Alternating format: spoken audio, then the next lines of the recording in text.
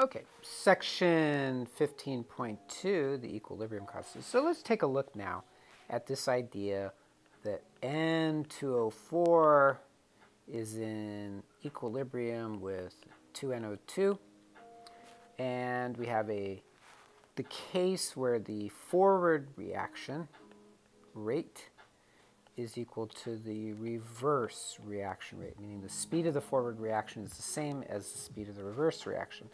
N2O4 is forming NO2 at the same speed that NO2 is forming N2O4. Okay? Those rates are equal to each other. So now let's be a little bit more mathematical about it. This would be Kf for forward times concentration of N2O4. And experimentally, it's been determined that the exponent there is a 1.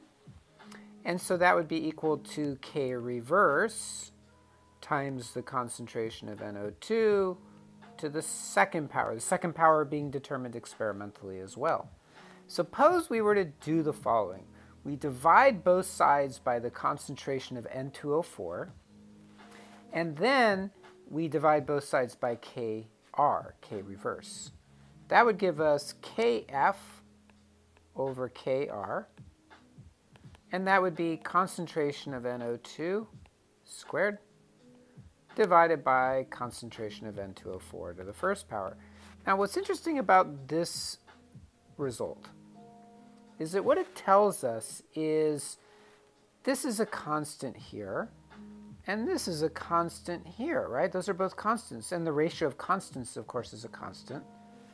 So if that's a constant, then this on the right side has to be a constant as well, right? You can't have a constant equal to a variable, right? So that means that that ratio is a constant, and that's an important find. In fact, it's so important that what we're going to do is we're going to say that that ratio is equal to something called big K, capital K, EQ, and we're going to call this the equilibrium constant. What it says is that for a reaction, there is a constant. And that constant, in this case, for this reaction, is the concentration of the product, NO2, to the second power, divided by the concentration of N2O4 to the first power. We call it the equilibrium constant. Since we are using concentrations in our units, we often put a C underneath it. So big KC, meaning concentration. That's just telling what units we're using in our brackets, okay? Concentration units. So we have something called the equilibrium constant, or K sub C, and that is equal to the ratio of the rate constants, okay? Now, here is a little bit of experimental evidence to support this claim. So what we're going to do for this particular reaction is we're going to run a couple of experiments. I'm just going to show you one or two. Your textbook does 5 of them, but I'm just going to show you 2. By the way, the data that I'm getting here is from your textbook, table 15.1. Okay? So in the first experiment, we have a concentration of N2O4. And the concentration of N2O4 is 0.670. Let's assume it's in moles per liter. And the concentration of NO2 is 0 molar. Okay? Now, those are initial concentrations. Now, we're going to have equilibrium concentrations. So in fact, just to indicate their initial, let's put a little 0 underneath here like we did in kinetics. Those are the initial concentrations, okay? Now let's do equilibrium concentrations. So after the reaction has come to equilibrium, what are the concentrations? Oops, sorry, this is NO2. Make a little typo there.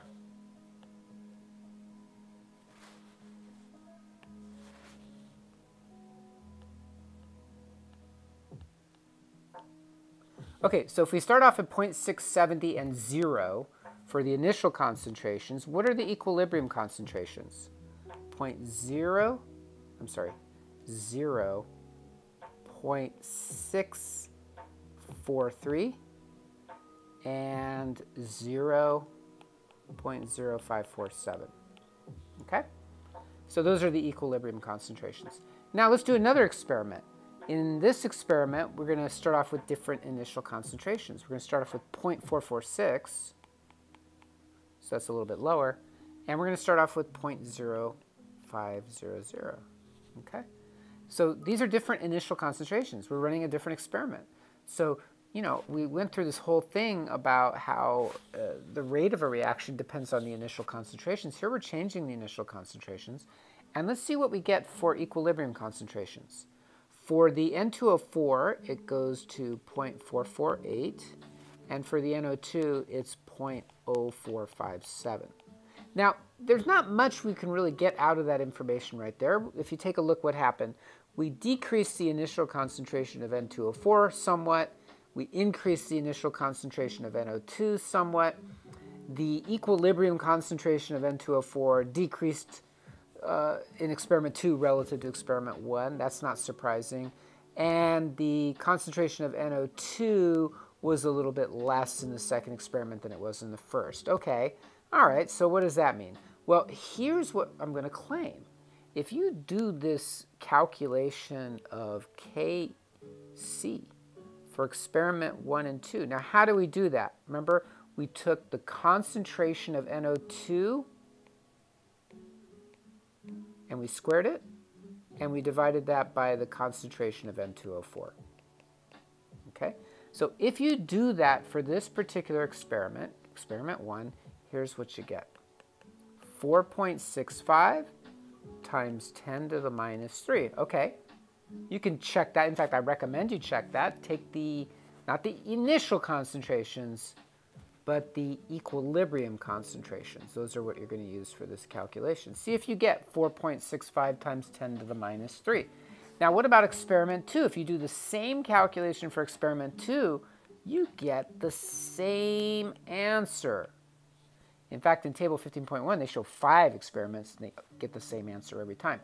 In other words, it doesn't seem to matter what the initial concentrations are. If you vary the initial concentrations, this ratio, this equilibrium constant, is the same once the reaction comes to equilibrium. So that tells us that there's something significant, something important about this constant. And so that is what we're going to spend the rest of this chapter, some of chapter 16, some of chapter 17, some of chapter 18, and some of chapter 19 on this idea of the equilibrium constant, K sub C. It is a very important factor in our understanding of chemistry. Now, let's generalize this. I just showed you for one reaction, N2O4 becoming 2NO2. Let's look at it in a more general way. So this is what we refer to as the general form for equilibrium for Kc. It's the idea that, let's say you have two reactants, A and B, and they are capable of forming C and D, and this is a reversible reaction. We can write the expression K sub C as the concentration of the first product raised to whatever the exponent is, raised to whatever the coefficient is, this little c, times, not plus, I'll put a dot there, times the concentration of the second product raised to its coefficient. That little d goes over there. So if little d is a 3, then it would be raised to the third power, divided by the concentration of A raised to the coefficient in the balanced equation times the concentration of B raised to the coefficient for B. The coefficient becomes an exponent. So that is the general form for Kc for 2 reactants, 2 products. We could expand it to 3 reactants, 3 products, or 2 reactants, 3 products, or 1 reactant, 1 product. So let's see how that works, for example, for this one. We know what the answer to this is because we've seen it before. Okay, so according to this, you take the product and you raise it to the coefficient. So the coefficient for the product is a 2. So concentration of NO2 squared. And then there's only one product, so divided by the concentration of the reactant raised to its coefficient. Well, the coefficient is not written there. That means it's a 1. So this is just a 1 there. So that's what we saw earlier. That is the equilibrium expression for that particular reaction that we've looked at. Okay? So this is the general form for equilibrium. So this constant, writing expressions, that's something you're going to practice. And now, suppose we're not at equilibrium. Suppose that it's in some other state before equilibrium. Then how do we deal with that? Because remember, K is the constant that corresponds to equilibrium. So if we were to have, for example, N2O4 becoming 2NO2, remember we put in there time and concentration of N2O4? You know, it's going down, but then it kind of becomes stable. And then this is where we're talking about equilibrium, where it's not changing anymore. Well, what about over here? What's going on there? Can we use K there? And the answer is no, we can't use, that was a rhetorical question I answered very quickly. You can't use K there. K only works when the concentrations are no longer changing. So this is the region of K. So here, what do? Well, what you do is you generalize it even more. You create something called a reaction quotient. And the symbol for that is a Q. And we're going to use concentrations again, so I'll put a C there for concentration. And this is essentially done the same way you would with the equilibrium constant, but it's valid at any time. Not just at equilibrium. Okay, so even at the beginning, when there's initial concentrations, you could use it. So same idea. What you would do is you'd say, hey, suppose here's our reaction.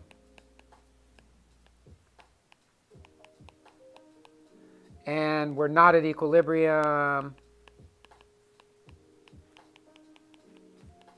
Well, if you're not at equilibrium, then you don't do Kc, you do Qc, you calculate Q. And it's done exactly the same way that we did for the equilibrium constant. It's just that it's valid in different regions. It'd be... an analogy to this would be that if you were calculating Newtonian mechanics, sorry, this is a B, Newtonian mechanics, you would use the general same form of your equations, whether you were on the Earth or you were in another solar system, but certain constants would be different, right? Like gravity, the masses of the planets might be different, the mass of the star might be different. So you couldn't use exactly the same constants that we use here, like G, 9.81 meters per second squared. But there are general forms, there's general equations that you could use that would work in a different solar system and would work here. Here's that general form for chemical equilibrium. Whether we're at equilibrium or not at equilibrium, we can calculate the reaction quotient. Now, if the reaction quotient turns out to be equal to the equilibrium constant, then that's just a way of telling us that we're at equilibrium. Okay, so here, out here, QC would equal KC. But here, QC would not be equal to KC. There would be a different value there. And we'll get into all kinds of calculations on that when we start looking at some of the problems. So that's reaction quotient. Okay, now, oh, by the way, this whole discussion here of this equation here and all this, it's just to give it a name, it's called the law of mass action. It's a cool name, mass action, right? Sounds really cool. Law of mass action. So chemists want to have some laws just like the physicists do. So here's one of our laws, the law of mass action. Okay, so now let's move on to an issue which is how do we interpret the value of the equilibrium constant? I haven't given you any numbers for equilibrium constants, but that's an important aspect. In the end, the numbers are an important consideration. So let me talk a little bit about the numbers of equilibrium constants. So one thing we can say is that K can be small. It can be really small. Okay? So for example, you could have a K that's equal to 1 times 10 to the negative 31. It's possible to have numbers that small. That's a really small number, right? But they can also be very large.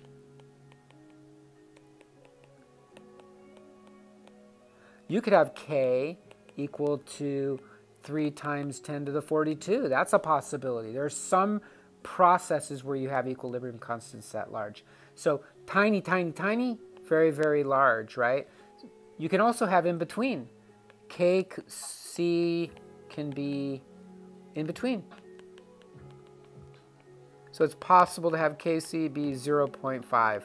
That's a possibility. That's like almost 1, right? It's a half.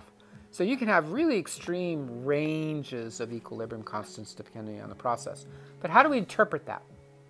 So here's how we would interpret it. Let's say I'm going to take a very simple reaction, A goes to B. And I'm going to say that K is equal to a modestly large number, 100. Okay? Well, what is K equal to? For this one, it would be the concentration of B at equilibrium divided by the concentration of A at equilibrium, right? B over A. Products over reactants. By the way, when you're doing these things, products over reactants. That's the terminology we might use. So don't do it the other way. Don't do reactants over products.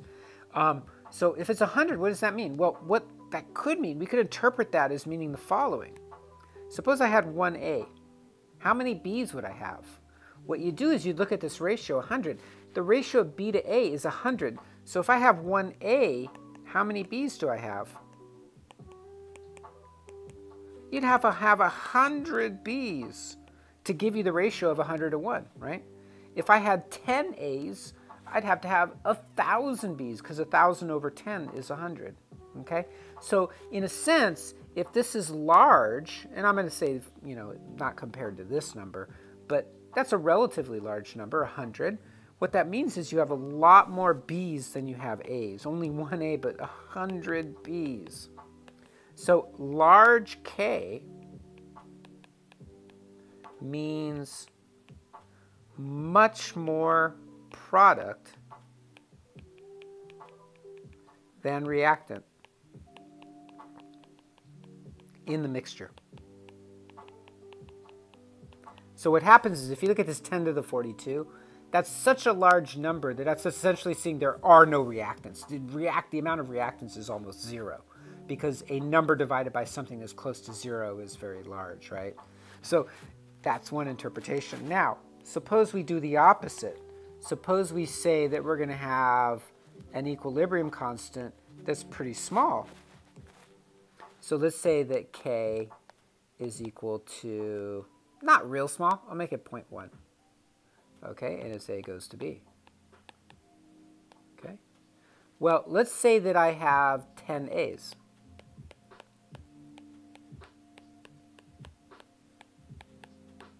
There's 10 A's, right?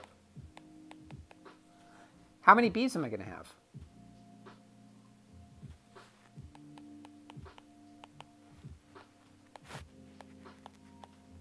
Let's take a look.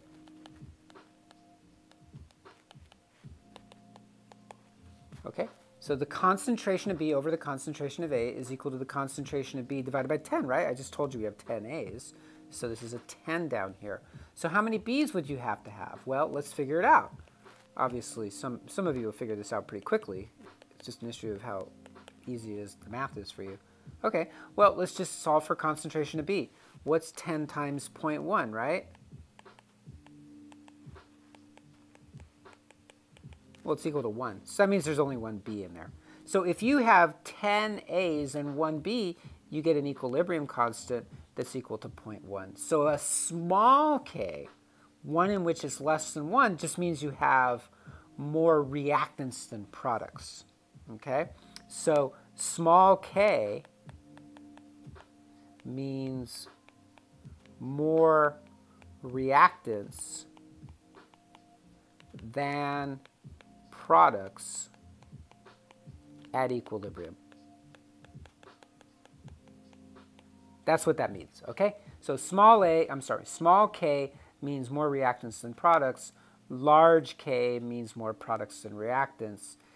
If you had the same amount of reactants and products and these exponents were 1, then that would mean you have equal amounts, right? You can put that in there. If you have an equal number here as to what you have here and here, that's going to give you a ratio of 1, right? So if they're equal, you'll get 1 there. But keep in mind, when you're doing these equilibrium expressions, sometimes you might have an exponent that's not 1, right? And that affects things mathematically. But that's essentially the idea, okay? So the magnitude of the equilibrium constant, we can use that magnitude to interpret the meaning in terms of how much reactant, how much product we have relative to each other, because this is all about ratios. So ratios are fun to work with, division, fractions, all that kind of stuff. So we're going to enjoy this. We're going to do a lot of problems on these.